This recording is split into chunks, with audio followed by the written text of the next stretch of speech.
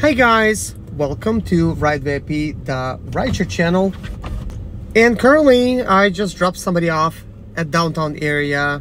Man, I'm like really running out of time. Like, it's just kind of crazy, kind of like how it is. Look, 3 out of 4 trips in almost 3 hours. It's like, what the heck is going on? Why can't I complete more trips? This is like so weird. But anyways, to make matters worse, I'm not even getting any offers. I'm like in downtown, like not even getting any offers. So in a way, maybe it was like not a bad idea that I was taking trips there, but like, come on, that's really weird.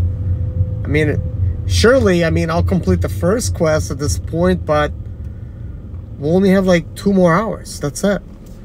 I don't know how I'll be able to complete 6 more trips in that many hours.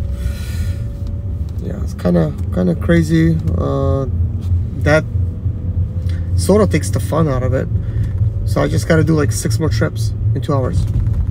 That would be like very, very pushing it. And now, to make matters worse, since there's no offers, it's like if I pick and choose, I lose, and if I don't choose nothing, I might lose, because then that might have been the only opportunity I had to, you know, to even do anything. You know, but my goal now is just to take like some very extremely short trips. So I'm gonna start heading all the way closer to downtown, and we'll see how it goes.